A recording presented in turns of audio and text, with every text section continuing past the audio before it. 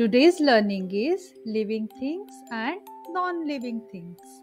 Living things are creatures and plants that can move, grow, and breathe. They need food, water, and air to stay alive. People, animals, trees, and flowers are all examples of living things. Animals can walk,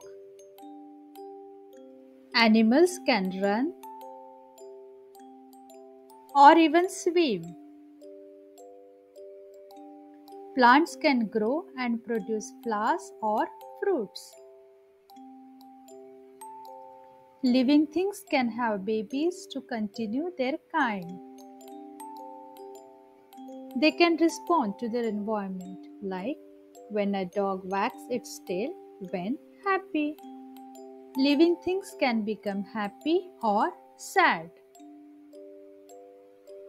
Living things have senses like seeing, hearing, and smelling. Living things can get sick and need care to get better. They can learn and remember things. They can communicate with each other like birds singing. Living things have a lifespan, meaning they don't live forever.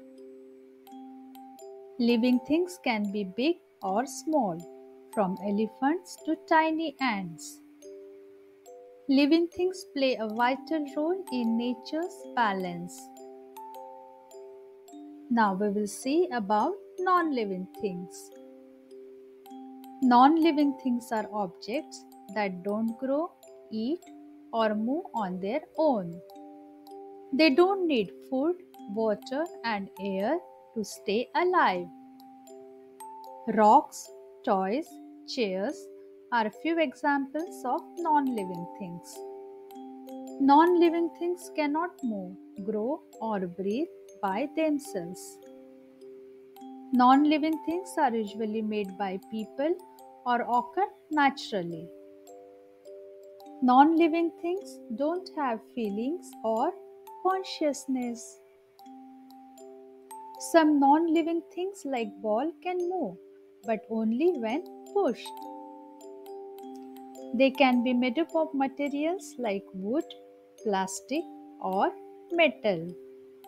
Non-living things hold various purposes in our lives. A book is a non-living thing, but can hold stories and knowledge.